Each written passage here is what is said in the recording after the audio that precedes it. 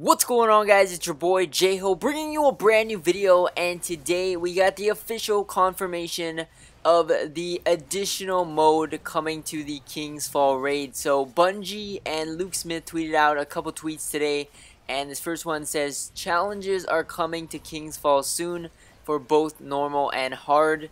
For now, we're working on how they'll reward you. So pretty interesting tweet. It sounds like it's a new addition to the normal and hard mode. I don't know if it's an actual separate mode itself, but it sounds like there's going to be challenges within the normal and hard mode raids, and you can complete them to earn different rewards, and that sounds really cool.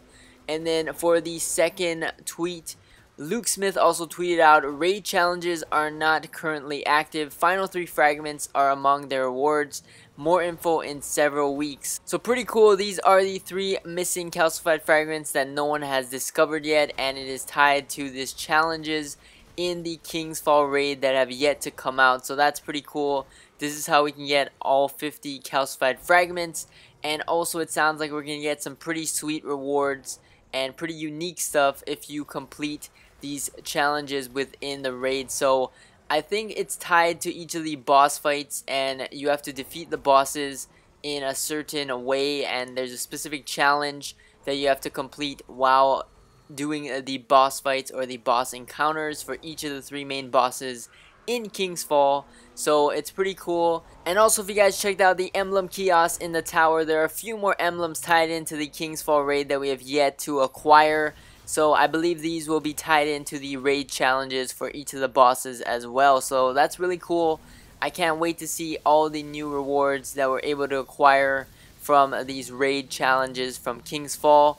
I really like how they spread out a lot of the content involving the raid. We had normal mode, and then a few weeks later we got hard mode, and then a few weeks later after that, I'm guessing we're going to get these raid challenges as well. So pretty exciting stuff. It's still not done. We still got more stuff to look forward to.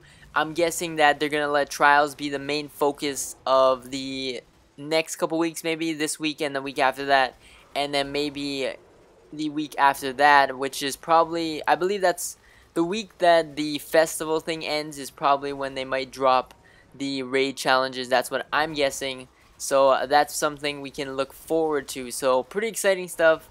Thank you guys for watching. As always, let me know what you guys think about these challenges coming to the normal and hard King's Fall raid, and I'll catch you guys in the next one.